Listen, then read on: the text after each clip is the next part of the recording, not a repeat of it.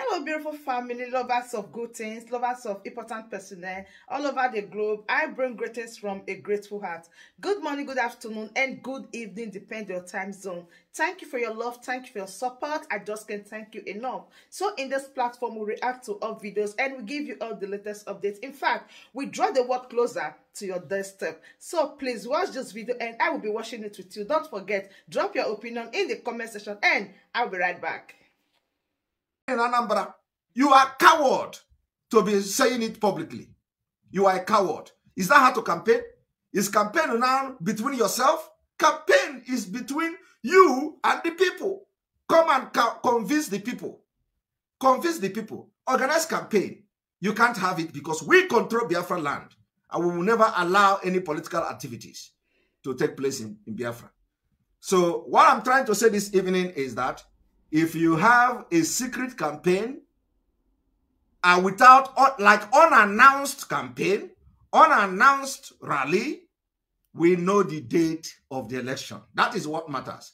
And that is why we say that our eyes is on the ball. What matters is that we know the date of the election. That is all. We don't care that you know you make a secret campaign and all that. But that's not what I'm here this evening. They pay the price of the atrocity committed against us. So why I'm here this evening is to tell this man and the people of the Middle Belt, do not waste the opportunity that is coming. Of course, you can't even waste it because I know when we pull out, I don't think you are going to stay. But I just want you to start making preparation. Do not take what I am saying for granted. Do not take this Biafra coming 2023 for granted, so that you will not say, had I known. You need to start making preparation. I did not say, come and fight. No. What I'm saying is that get ready. Once we start, you pull out too. I am not begging you people to come and fight with us. We are ready to fight Nigeria for our freedom. I am not asking you to come and fight because I know that you are not prepared. You are not prepared. I'm only telling you, I'm only talking to the Middle Belters today to take advantage of the atmosphere, to take advantage of the opportunity that the Biafra people will create from next month. Take advantage for your own good, for your own development, for your own freedom, for the freedom of your people, for your freedom of your unborn generation. Take advantage of what Biafra is bringing to your table. If you do not take what I'm saying very serious, you will regret it. Take my word for granted, and you will see what will happen to you. Get ready to exit Nigeria with Biafra people and any other nation that want to leave Nigeria. Get ready. I am talking to the Middle Belt. You are going to do very well on your own. You have natural resources, you have minerals, you have agriculture, you have food, you have everything. Pull out. Why? If you want to stay with them to be a slave, it is your choice. But let me tell you, once we pull out, we are not going to look at anybody. We will seal our border, and our border will be very tight.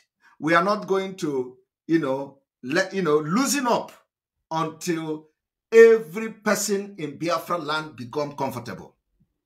This is going to be a very strict immigration law.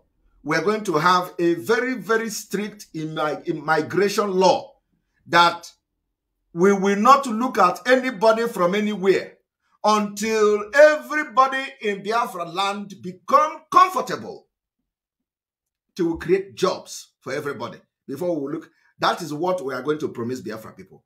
Immigration law of Biafra will be very tight. And we are not ready to look any face. We will solve our problem before we look outside. So you don't think that when we get Biafra, some of you will run. When they kill you, you run. Pull out. Use what we are going to create and pull out. The opportunity is calling you. Do not miss this opportunity. I want you people to listen to this man. and that is who we are. Now, the North, the British wanted the North to remain monolithic for some reason. They wanted it because they wanted to hand over power to the North. And they wanted and they handed over the power to the North. Now, you know how the North have treated you. And I don't think you will be very stupid and cowardic to continue to mingle yourself with the people that have treated you this bad. They use you to kill Biafrans, and today, look at where they are. Look at where you are. They only use you, they kill Biafrans in order to Islamize Nigeria and turn Nigeria into caliphate. We are not, it is only Biafra people that have been able to stop these people from turning Nigeria into Fulanized country. The Middle Belt is weak, very, very weak. And convince me that you have men. Convince me that Gowon and Co came from the Middle Belt. Convince me that you are not a coward, that you have men from the Middle Belt. When I was, somebody was telling, oh, don't come and talk to Middle Belt. Who are you to address Middle Belt? You are all cowards if you cannot stand up and fight for your freedom. All the people, Middle Belt have no men, except this man who is summary courage to talk, but now going to a wrong way. I am only trying to now bring him back to the right path. You are going to, going towards a very wrong direction with a very well-tabled history of the Middle Belt, indigenous people in the Middle Belt, and then you want to now align with the South. We are not interested. We are not interested with alliance of anything that has to do with Nigeria. Don't align with us. No, we are not interested in your alliance. How are you going to bring alliance for a better Nigeria? It is not going to happen. We are now fighting for survival.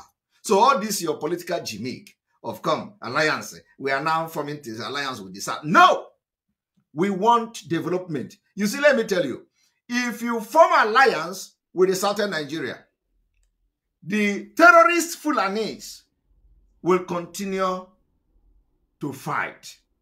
They will continue to make Nigeria ungovernable. They will continue to create more insecurity. And you can't kill all of them. You can't kill all of them. So we don't want to continue to fight. It is not a must that we are going to be in the same country. I am just telling you now to save the future of your generation. What we want to do is that everybody go their separate way.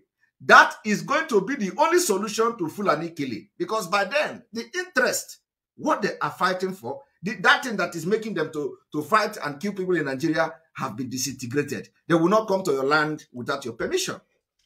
They will not come to Biafra land without permission. That is it. You can be able to protect your land, decide how they live in your land, decide how they enter and how they exit. So if you form alliance with the Southern Nigeria, how have you formed alliance? How will your alliance end the terrorism that is coming from the Fulani Caliphate? Caliphate, like you rightfully said. They used Middle Belters to beef up the population of the North before independence.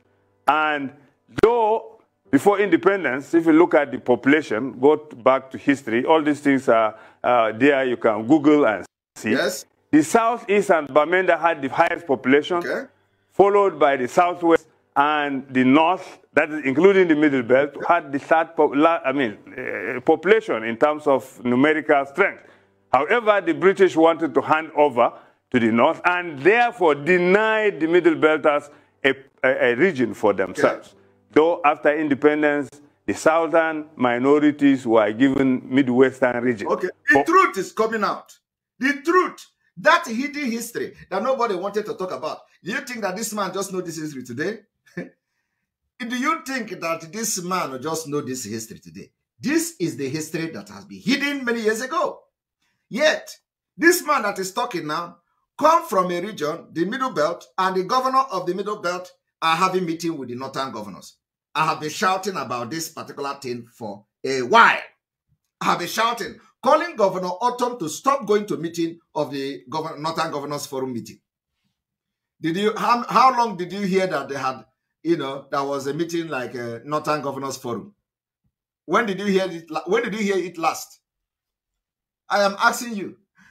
When did you hear last that there was a meeting of the Northern Governors Forum and a jointly issued statement? You didn't hear that for a while, right? That is the crisis that the Biafra agitation, the eye-opening has. I know that after these brokers now, they are going to call a Northern Governors meeting to just say one thing or the other. I know they are going to do it. Even if Governor Autumn didn't go, they will say he sent the representative. If the governor of Plateau did not go, they say send them. I am telling you, there has never been governors of the North, the Northern Governors meeting for a while. You don't know the reason. The reason is that the fire of Biafra is burning everywhere. So I have come to call this man to order, to understand that he shouldn't channel this energy to a wrong cause. The wrong cause is to join alliance with the Southern Nigeria. He doesn't need to do that. If you want to join alliance, let the alliance be alliance for the freedom of his people and not alliance for Nigeria. Nigeria has collapsed, and we are going to collapse it. The remaining one, we are going to collapse it this year. Also, political consideration, which now we know. So, my wonderful family, that brings us to the end of this update. Do well to like the video, share, and subscribe. Thank you, and